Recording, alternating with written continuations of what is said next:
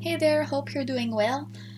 This is a short video to explain how to get all of the colors on the simple panel of coloring in WarCats Ultimate Edition to be all of the colors like you have here, for example, or here.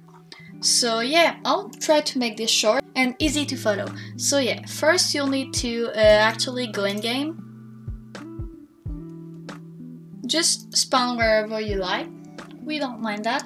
And the next thing you'll want to do is actually go into the settings of the game here by pressing L or just clicking here, and then you'll scroll down at the bottom hand and yeah, if you have low computers you can read that, or like mobiles, but I don't think that it will cause a lot of lag. So you go here, full palette for simple coloring, you enable that, and advanced coloring on mobile, you can also enable that if you're on mobile. And now, if we go back to the editor, you'll need to quit the game and you rejoin it for it to work.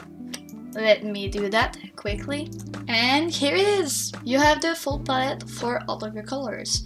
Hope you enjoy and that it was helpful. If it was, please consider liking and subscribing, and bye!